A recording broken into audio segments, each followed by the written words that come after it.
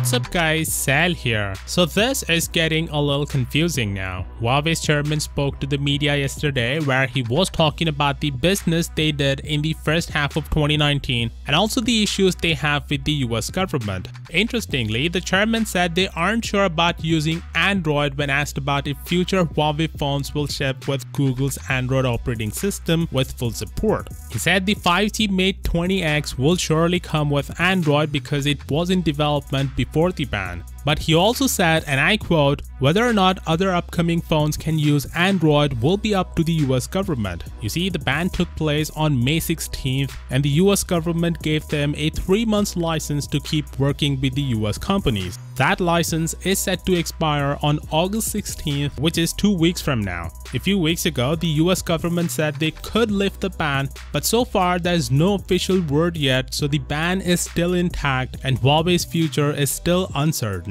That said, here's where things are getting a little confusing. Huawei's chairman was asked by the media whether or not their next flagship phone, the Mate 30 Pro, will ship with Android or an alternative operating system. To which he responded, and I quote, "If the US government allows us to use Android, we will use Android. But if the US doesn't allow us, then we'll turn to alternatives. As for how ready our operating system is, you'll just have to see with your own eyes." This doesn't go in line with what Huawei told us a few days ago. They said their new operating system, which could be named Hongmeng, isn't really for smartphones. It's for IoT devices and it's just for industrial use. It was never meant for smartphones. And now they're basically saying they are ready with a new operating system if the US doesn't let them use Android. Honestly, I don't know what to think about this. I guess it all depends on what will happen on August 16th when the license officially expires. If the US doesn't officially lift the ban by then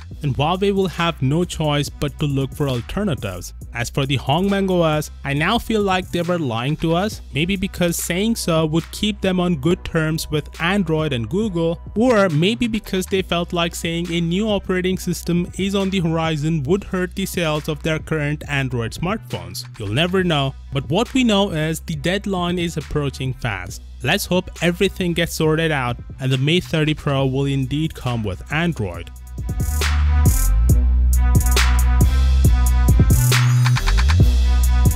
Also, the Mate 30 Pro will use Samsung's display. It will have a waterfall design where the screen edges bend to almost 90 degrees. Oppo showcased a similar prototype phone a few days ago, and now we're getting information that all the upcoming smartphones that will have this waterfall design is made by Samsung. The Mate 30 Pro could have a 1200p display, which is a downgrade compared to last year's 1440p display on the Mate 20 Pro. But the good thing is it will have Samsung's display, and as everybody and even their dogs know that Samsung makes the best smartphone displays, so the Mate 30 Pro users will have a good viewing experience this time. Of course, that being said, to keep up with all the Mate 30 Pro updates, please consider subscribing, and as always, I'll see you all tomorrow.